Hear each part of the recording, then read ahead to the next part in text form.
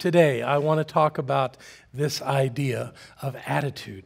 I don't talk about attitude much. I went back through, 20 years of notes, which I can do very quickly in my computer, and just targeted the word attitude. It was only like in 5 different talks that I even used the word. But yet it seems really an important thing to talk about. Some people say that attitude is everything. I don't think attitude is everything, but I think attitude is integral to how we live our lives and what we get out of our lives.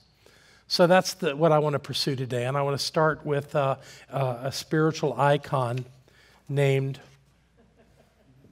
Hank Williams Jr. If you don't know who Hank Williams Jr. is, I don't know what planet you live. No, that's not true. If you've ever watched an NFL Monday Night Football game, that song that they sing about you want to have some football or whatever it is, that song they sing is Hank Williams Jr. out there acting crazy. And he wrote a song called Attitude Adjustment. It's kind of racy, kind of sketchy, but I'm going to read you some of the lyrics out of it just so you can get a sense of how some people experience this idea of adjusting their attitudes. I met an old friend in a bar the other night.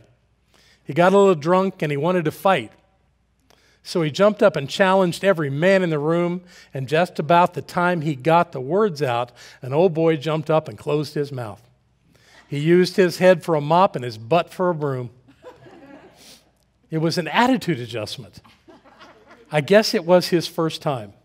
An attitude adjustment. Now he understands just fine.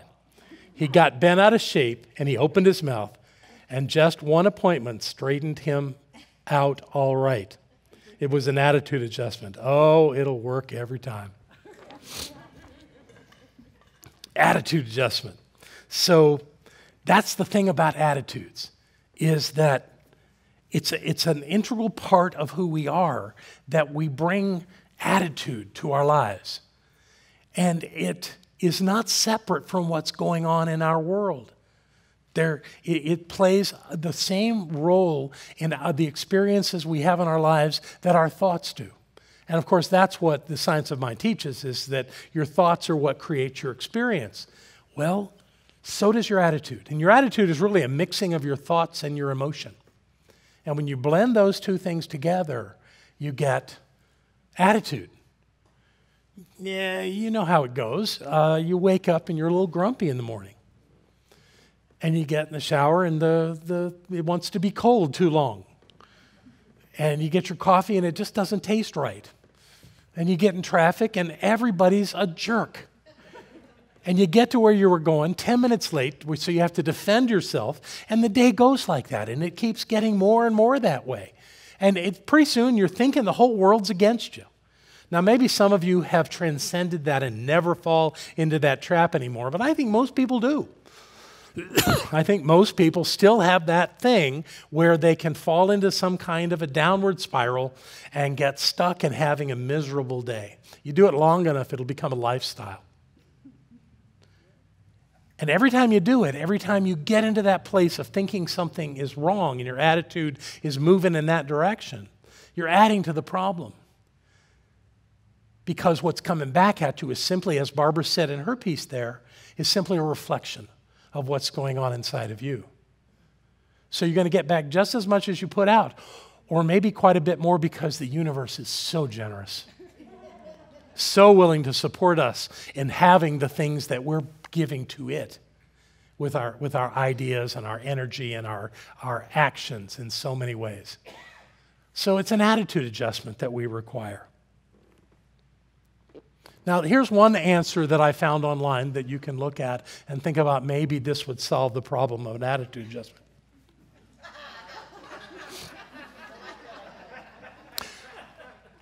But if it's not in your life to suddenly go off to Tahiti and stay there indefinitely, maybe we need to look at something else. Consider some other way to approach this. So that's what we're going to do today. Now, first of all, I want to talk about how this all fits together. This is, we don't even need to spend time there now. This is the process that I believe we all go through all the time in our lives. And I want to direct us to the top of the screen, which says beliefs and personal consciousness. That is the sum total of everything that you believe, everything that you hold as real in your world. You know, you hear that thing about reality as though it's a concept that some people have and some people don't. That's not true. We all have a reality, and it's real to us. That's what makes it a reality.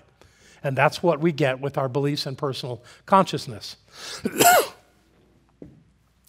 I believe that idea of consciousness, if we compare it to a computer, is the hard drive. It's the sum total of everything that's been stored there.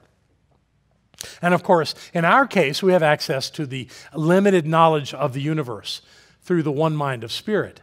But pretty much we tend to stay in what we've already experienced and what we already believe. Only on occasion do we actually open up enough to receive some new information and to actually adjust our beliefs. Now you see, beyond that, you've got attitude, and then thoughts and ideas, and feelings and perceptions. Now to me, those three areas contain what you call in your computer RAM, your random access memory, the stuff that changes very quickly, whatever's on the screen, whatever you want to call up, that's all your RAM, and that is changed just very quickly. The part that's your hard drive doesn't change that quickly. You can add to it, but it takes some work to go in there and find stuff and take it out. You have to be very conscious about that. But mind really is the collection of all of that. Then we start moving from what we're experiencing internally to what we're expressing out into the world, and that takes us to words and actions. That means we're taking those beliefs that we have and that mental attitude that we have and all of the conscious thoughts that we're thinking and the feelings that we're having, and we say something or we do something. And then the whole world can see what's going on with us. And of course, we think we're absolutely right with all of that. Maybe. But what comes from all of that comes before it is outcomes. Things happen. And as Barbara said in her piece this morning, everything that you're experiencing in your life is a reflection of what's going on inside of you. So your outcomes are yours, even the ones you detest, even the ones that scare the poo out of you, are your reflections. They all exist because of something that you either thought or an energy that you played with. You may not have done it consciously, but it comes from you. There's nowhere else it could have come from. So everything you're experiencing is a total reflection of your consciousness, of your attitude, of your thoughts and your feelings, and that's where it shows up. And then what's left? Well, the thing happened and you react to it. And then what? After you react to it, well, you get more of the same. So one might say this is a vicious cycle.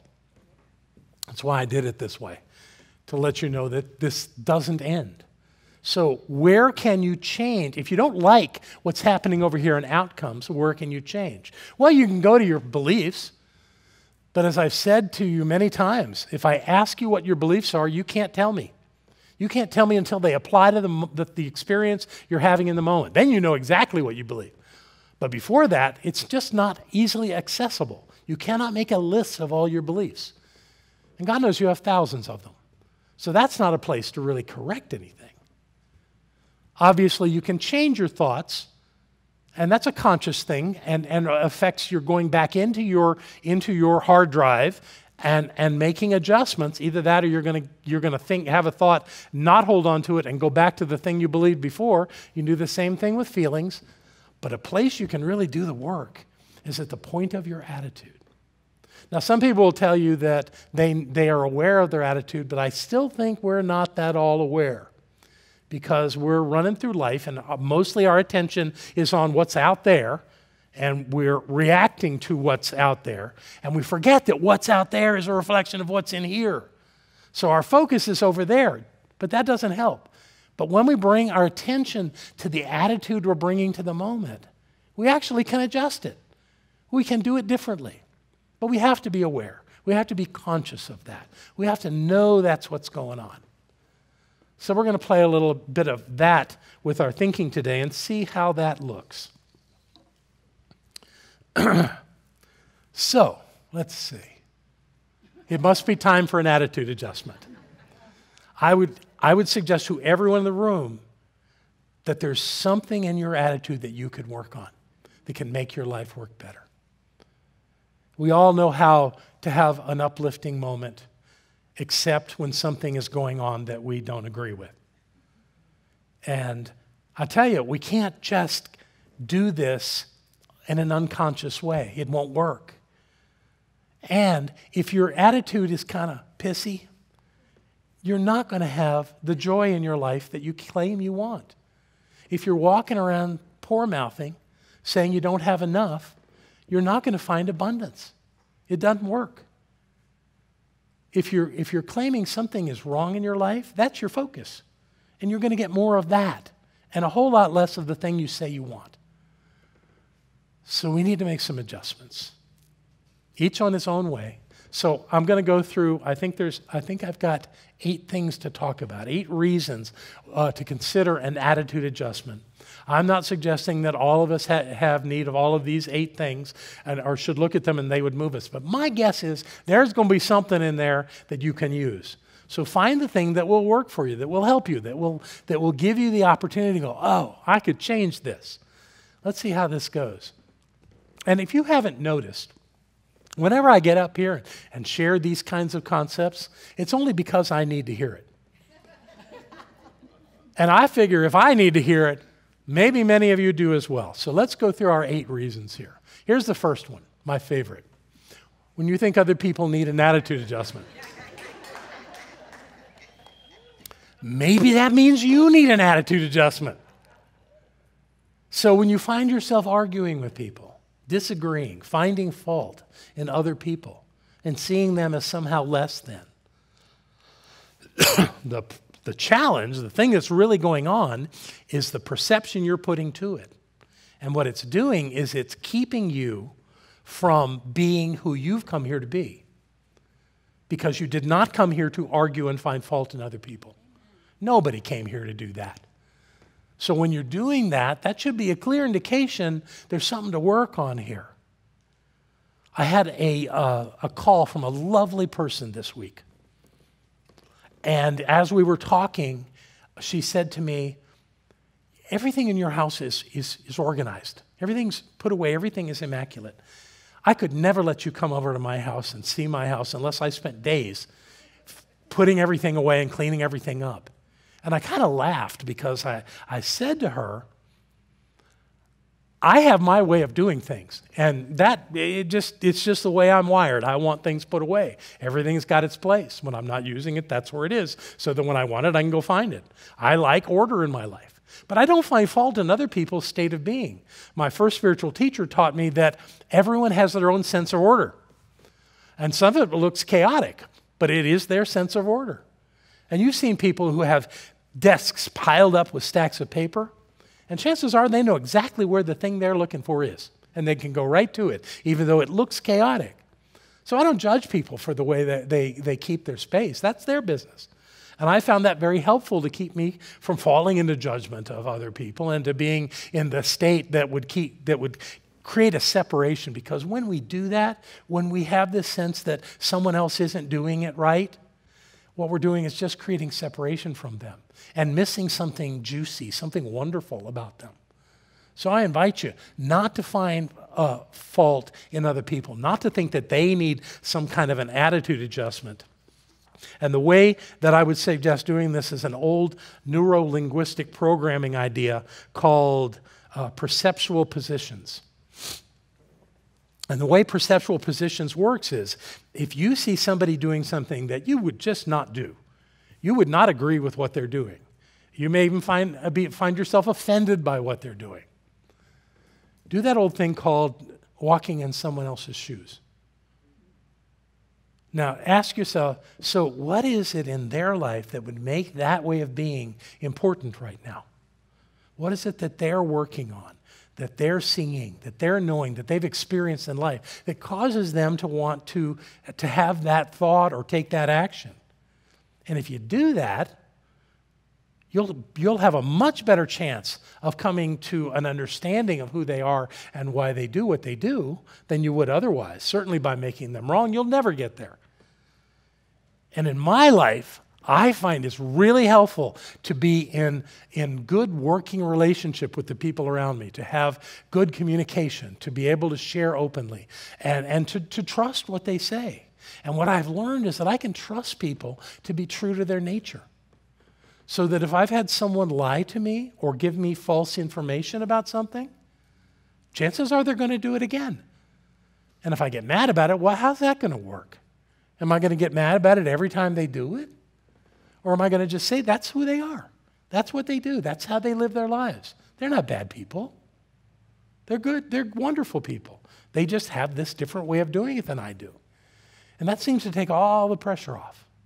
So when you find yourself in a place where you want to judge somebody for the way they're being, step into their shoes for a minute. Look at how their life is going and what's with. And you may not find it, but I want to guarantee you that God's in the midst of that somewhere. That divine presence is right there in the midst of it. And if we're feeling challenged by it, that becomes our work. Because often in life I've found when I'm faced with something that does not feel congruent with my life, that's an opportunity for me to look at my life and see what I can learn about me. And out of that, I get a result that does work for me. So finding other people wrong is not the answer to anything that's going on in your life. All right, number 2. When similar issues arise with more than one person, in other words, again and again and again. The classic example of this is when your second spouse and your third spouse both at separate times start acting just like your first spouse. Even though they've never met. Even though they just don't know each other or anything about other than what you've told them about the others. But it's almost like they've got some secret coven somewhere and they're working diabolically against you. But that's not the case. The common denominator is you and me. So if we see something happening, issues happening with someone over and over again, it's because of us. Because we're calling that into our lives. Because there's something to heal here. And the work with it is to heal it. Is to find it and make it right. Let go of the judgment. Let go of the problem. And what I've found in my life is when I stop making somebody else wrong for what they're doing, they often stop doing what they're doing. Because I don't need to hear it anymore. I've worked it out. It's a clear indicator for me that if they stop it, I've done my work. And until they stop it or they leave, it's still work for me to do. I found that incredibly helpful. So when you see that same thing, push that same button in you again and again and again, just a different face and a different time, the work is in you, not in them. They're just being your reflection, which is what life is. All right. When we complain about our life. Oh, when we complain about our life. This was mine. This is what started this whole talk. Last week, I got an email from a member of the center. I got someone that I adore, someone that I love very much. And what she was saying to me in the email was, it was time for me to retire. Which, of course, at first pissed me off. Like, who are you to tell me when I'm supposed to retire? But I looked at it, because that's what you got to do. You got to say, what's going on here? Because the superficial surface stuff is very seldom what's going on here. And what I realized was that I was walking around regularly saying, I'm exhausted. I'm so tired. I'm overwhelmed. I can't get everything done I got to get done. You say that enough times, and life will start reflecting it back to you in ways of saying like, so go away. It was brilliant. It was wonderful. And of course, I sat down with that person a day or so after that email came, and we looked at it. And I explained that. I said, I see why you think that's what I should do. The way I've been acting, the things I've been saying, you know, that seems perfect, that I should go ahead and pack up and get out of here. But I don't want to. I'm not ready to. It's not time to do that. So what I'm going to do is I'm going to change my attitude. I'm going to start cleaning it up. I'm going to start remembering how good my life is. I'm going to start remembering how much love I have in my life, how much good I have in my life, how many wonderful things are happening around me all the time. Do I have a pile of stuff I got to do? I do. I have lots of things that are mine to do. Thank God for Margot and April. They come into my office on a regular basis and say, what are we taking from you now? And they do. They do. It used to be that I'm the one that organized who did everything on Sunday morning. And they said, not anymore. We're handling that. And I resisted. And I didn't like some of the choices they made. But you know what? It has made my life infinitely easier. And they continue to do that for me. So I am deeply grateful for that. And I will continue to look at that and see how that works. Because this is important. It is important that we remember who we are and remember the good in our lives. Here's a little exercise you can do if this is one of your issues. If you find yourself complaining about how hard your life is or how whatever, so any kind of complaints, ongoing complaints in your life, create a scale like from 1 to 10. And on the 10 end of the scale, the hard end of the scale, think of something disastrous, something horrible, something that would just be like the worst thing that could happen. And don't just leave it to yourself. Something like the end of the earth. You know, meteors come in here, it's going to explode the earth, we're all going to be gone. That would be like a 10. Then look at the thing you're complaining about. Where is it on that scale? Chances are it's a 2 or a 3. So, how significant should that be? How much carrying on should you be doing about it? Probably not much at all. You know, in fact, what I would recommend is looking at it and reframing it, because I guarantee you that whatever it is, God's in the midst of it. God's in the midst of it. So in that, somewhere, there's some lesson, some awareness about who you are and how your life is going that will help you get stronger and clearer and have a much better life. I believe that all of the challenges in our lives are simply opportunities to remember the truth of who we are and how good our lives are, how wonderful our lives are, how many blessings we have. I've gone to ending all of my emails and my letters with the phrase, so many blessings.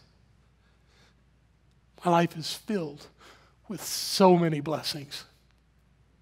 And if I take time to complain about something, then I've forgotten that. I've forgotten how good it is, how wonderful it is. And my guess is you have too. So go back to remembering all the blessings, and it'll change that for you. And it'll make those disastrous, catastrophic things that you think are going on go away. Number 4. Oh, I left a letter out. It should say, when we think others are better off than us. Anytime we think that others are better off than us, that they have a better life, that they're happier, that they're richer, that they're having a better job at living life, and suddenly feeling sorry for ourselves, we've stepped into a mud pit, and it does not serve us because it's all about choice. I guarantee you, if you observe someone and say, that is a happy person, they have chosen to be happy. It's not because everything works for them. They have chosen that way to be. And when things aren't working for them, because they're a happy person, they work it out quicker than you do, or I do. Because they're happy, because it's easier to make life work from that place.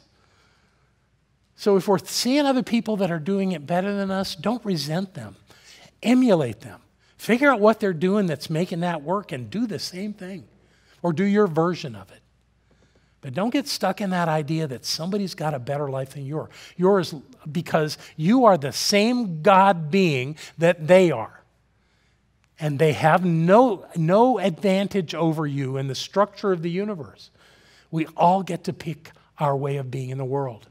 And if yours isn't working out as well as you'd like, work on your attitude.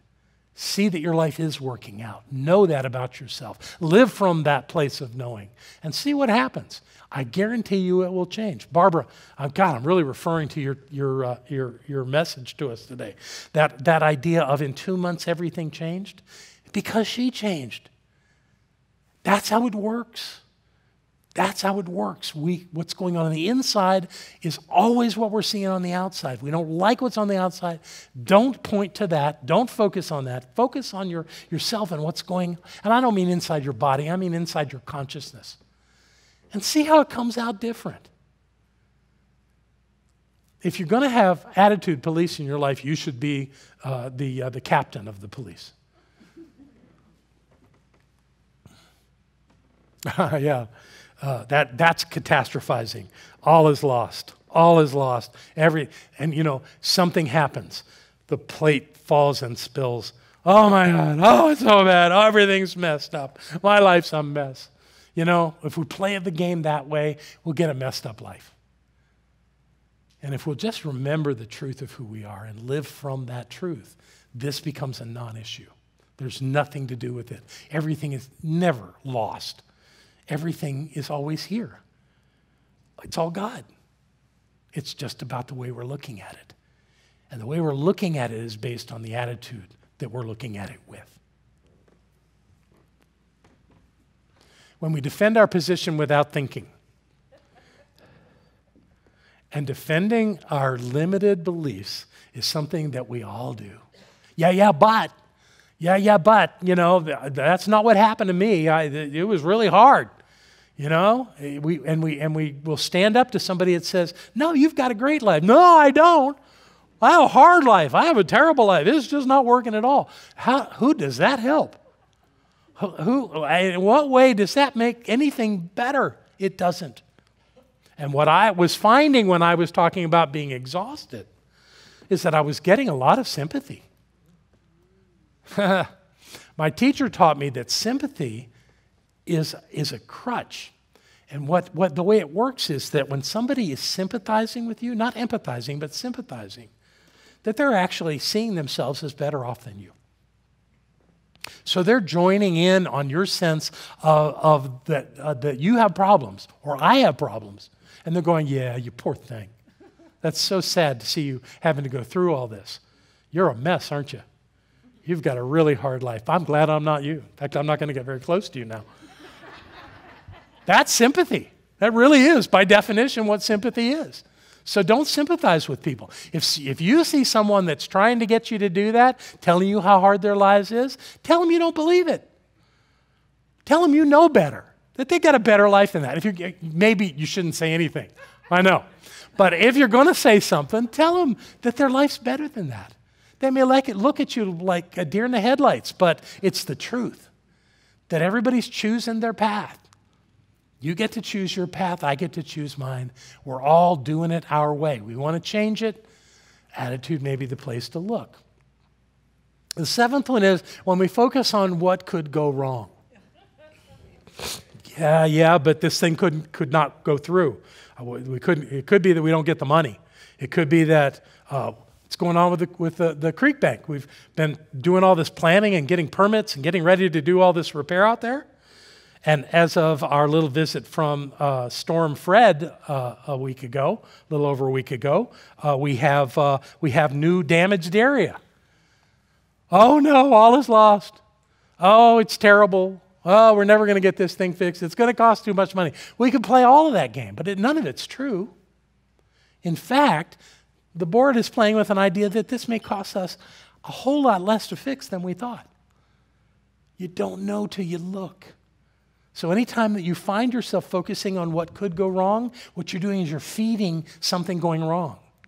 You're setting up, you're creating an opening for something to go wrong. And that's, so many possibilities. Spirit will find something to go wrong. If you want to create the opening, Spirit will fill that with some nasty, ugly thing.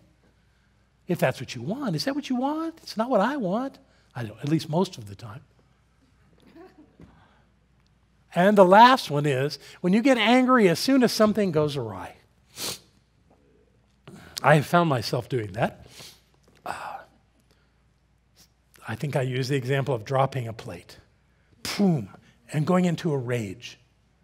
This is terrible. Damn it. Blah, blah, blah, blah, blah, blah. What does that mean? It means that there's this underlying attitude that you're playing with that life is not working. Stop it. Life is working. It's working perfectly. We use that word perfect around here a lot. And I think the general population doesn't understand that. The general population thinks that the word perfect means that it's turning out just like I wanted. That's not perfect. What it's doing is it's turning out exactly according to your consciousness. Some people don't like to hear that.